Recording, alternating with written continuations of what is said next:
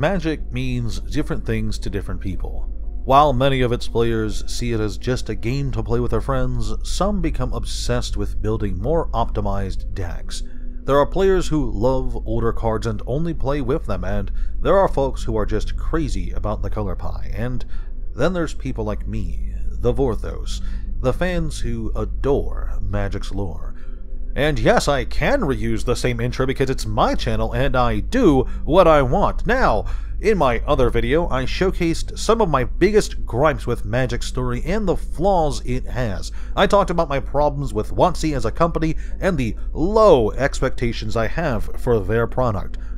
If you watched that video, you're probably thinking to yourself, man, that guy hates Magic. I mean, come on, it's in the title, but the truth is, I don't. In fact, it's quite the opposite. I love Magic and its story. I wouldn't be dedicating so much time and effort on a YouTube channel for something I didn't like. Guys, I don't have that kind of energy. Yes, I do get upset whenever a new story releases, and it's even worse than what I was expecting, but that anger is fleeting and usually forgotten by the end of the day. Do I get upset with Magic's story? Yes, of course I do, but that never overrides my love for it. In this ramble, I wanted to take some time to relax and explain why I love Magic's story, despite its imperfections. And one of the biggest draws I have towards Magic's story is its possibility. There's a lot that could be said about the multiverse, but one of the big things it represents is diversity. And I'm talking true diversity, not that woke bullshit WotC tries to peddle. The planes of the multiverse are a pretty wild bunch, each one being a setting all of its own, but when they come together, they create a rather unique tapestry of possibility. Look at the difference between, I don't know, Lorwyn, for instance, and Tarkir. One is a world of warring clans, and the other is a mystical fantasy world that periodically shifts into some crazy nightmare realm. These planes tug on the imagination like no other fantasy setting I know of, and it gives the players a huge wealth of settings to work with. I mean, if the high-tech gang life of New Capenna isn't your style, you can always head on over to Innistrad and enjoy that, for instance. One of the big gripes I said in the other video, I think, is how a lot of the new planes are just uninspired theme parks, and that's still true, and I still dislike those worlds, but one of the cool things about a fantasy setting is the fact that a bad world doesn't necessarily have to stay bad forever. It's totally possible that we could return to Kaldheim, for instance, and find it much more fleshed out and unique in the future, and that small possibility does give me hope that it'll be improved. On those various planes, we see the next most interesting thing about Magic's lore, and that is the races. Just like the planes, Magic's races can be some of the most interesting and compelling in all of fantasy. And I mean, just look at Slivers and Eldrazi, some of the most popular creatures in the game, and they have loads of lore. It's amazing. It's crazy to think about. Slivers are awesome. Eldrazi are crazy cool. And there's plenty of creatures out there. They don't have to have loads of lore to be cool. I mean, look at the Aetherborn, for instance, which I do genuinely want to see more of and learn more about. But there's also things like the Slith or Spikes, creatures we have very little to work with. I don't think Spikes have any lore. Just like the planes, these creatures play with your imagination and leave you wanting more. I'm super curious about the Spikes, for instance.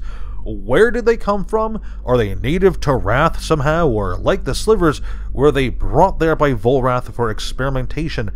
I don't think we'll ever know, but I want to know, and that's what makes me excited for them. The fact that I'm left wanting more of them. Of course, another thing I absolutely love, even in the new sense, is flavor text. It's no secret that flavor text is basically my favorite part of the card, and whenever I stumble on a good one, it's a delight. And again, it's not just in the older sets. For example, I hate the idea of Infinity with a burning passion, and I hate the possibility that it could ruin Eternal formats with inserting these silly uncards, but whatever. Despite the fact that I hate Infinity, when I saw the flavor text of Fortune Teller, I burst out laughing. I'm gonna pull it up here, pause. Today's fortune. You will regret spending your money on this fortune. I mean, that's fucking funny. I'm probably going to own this card because of that flavor text, and it's not the only time I've done that. I really can't stress enough how much I favor flavor text. Rhyme there.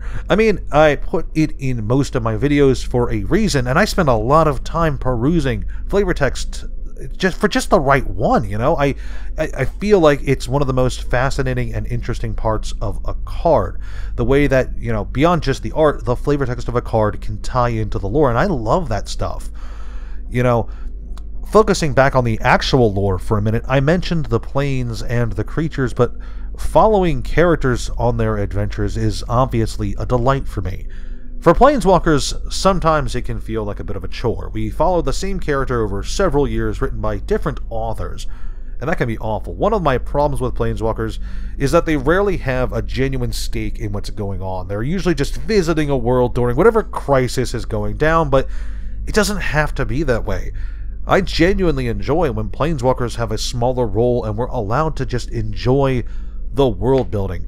You know, one of my favorite stories is the Lorwyn one. Following Rhys's journey through Lorwyn and Shadowmoor, for instance, feels like such a great experience, in part because Rhys himself is tied to what's going on. He won't just leave when the story is over. This elf is a part of this world, and so the story feels a bit more impactful. And that's not to say I dislike Planeswalkers. One of my favorite stories was the Khans of Tarkir block, which features Sarkhan Vol, that lizard lover, as the main character, but even with him as the focus, we still got a great feel of the world itself and a fantastic story featuring the characters that lived there, so it was a very fulfilling experience.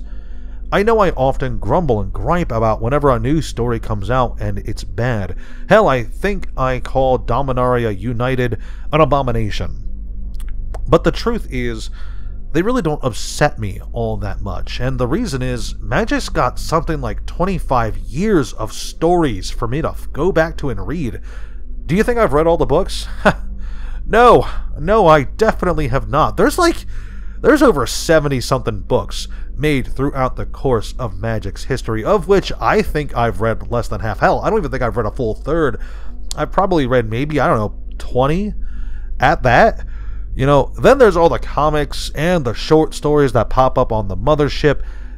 If the new Brothers War story comes out and turns out to be the absolute dogshit disaster I think it will be, yeah, I'll be upset because, like, dude, what the fuck? You've been at this for 30 years. How can you not make a good story? But in reality, I'd only be upset for like a day or so, and I'll have completely forgotten about it by the end of the week.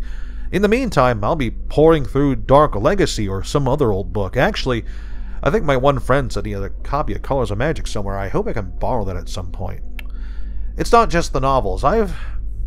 It's any of the books. I've talked about the art books on this channel before, and god damn, I still love them. They are an amazing way to just flesh out worlds, and I really do hope we get more someday. Not the stupid Jay and Nelly ones, the thick art books. They were great. I think they're great. I don't think this video will be nearly as long as my other one, and if that's the case, it's probably because it's easier for me to express what pisses me off than it is for me to explain why I like something. I mean, if you pulled me aside right now and told me to explain why I enjoyed, I don't know, Children of the Nameless, I'd do a shit job at it. I don't know. The story's good. Davriel's a cool character. It didn't suck 10 out of 10. But if you asked me to tell you why I hated Strixhaven, I'd probably have a laundry list of complaints. It's a really fucking trash story. It has absolutely nothing going on with it that's even possibly redeeming. They completely misuse most of the characters. All of the teachers are uninteresting. And focus. I don't know why it is. It just is. When I'm satisfied with something, that satisfaction is all I need. But when I dislike something, I guess it's just easier to find flaws. This is why I keep saying I'm a bad critic. I guess I'd do an awful job of explaining why something I love so passionately is good. Meanwhile, I'd probably go on at length on why something I'm never going to engage with again is awful dog shit. My point is, I do genuinely love Magic's story. I love the worlds and the characters on them. Some of my favorite stories of all time take place in Magic's lore. And I love it enough to dedicate a huge chunk of time, huge parts of my week, hours upon hours, to a YouTube channel where I try to share this passion, this love with all of you. Do I get angry and disappointed sometimes? Not even sometimes. A lot of the time. Yes, I do. I get very upset. I can't change that. It's just how I am. But I can reaffirm that even if I hate something, even if I'm angry with something, it's totally possible to love it even more. I don't know what to say. Thanks for listening, and guys, I'll catch you in whatever my next video is. Have a good day.